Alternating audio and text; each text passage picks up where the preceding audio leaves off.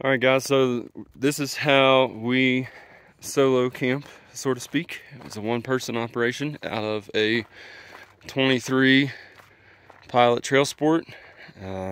We've got just a couple pads set up here in the back.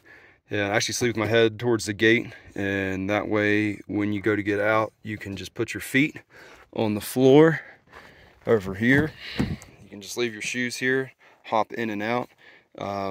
Planning on going a 6-day trip roughly, so I've got a Jackery 290 here plugged into the AC outlet, so it's just charging all the time, and then it is running my fridge. I've got my cook stuff here in this kit.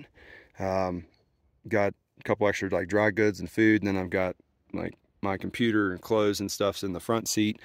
It's really pretty simple.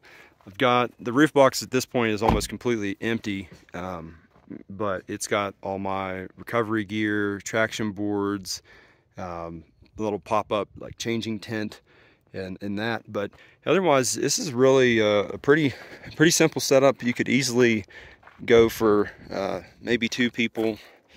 If you move the fridge somewhere different, you could do that. But yeah, you know, just check out all my clothes in there. But yeah, so keeping all the stuff just sitting in the front, just keep it separated, and it's really really pretty simple setup and super effective. So if you guys are looking for camping setup, I do have a tote here to help fill in the gap between the seats. I've seen some of you guys online make really cool setups to fill in that gap. But yeah, otherwise, this is probably the simplest and most basic way to car camp in your Pilot.